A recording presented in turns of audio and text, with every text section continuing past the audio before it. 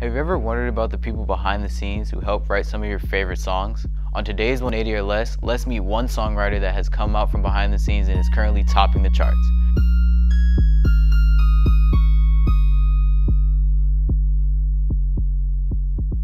Hey, my name is Lamont Ayers and welcome to 180 or Less.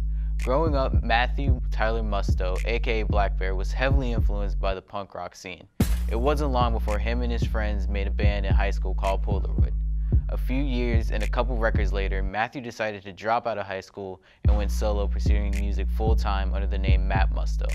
However, that name did not last long.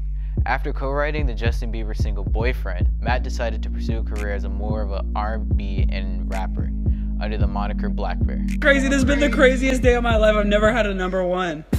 Anything. Even Boyfriend, when I wrote Boyfriend with Posner, was #2.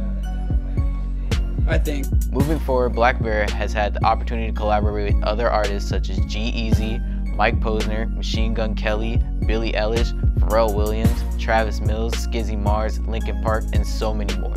He also produced many solo projects that have done well on the Billboard charts, such as Dead Roses, Help, and Digital Drug Lord, just to name a few. His latest EP, Cybersex, topped the digital album chart at number 10.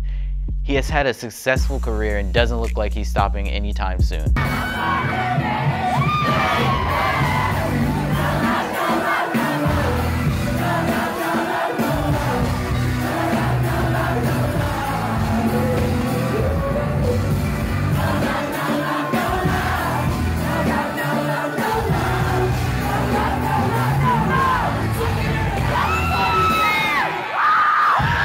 This has been 180 or Less. Don't forget to like us on Facebook, follow us on Twitter, and subscribe to us on YouTube.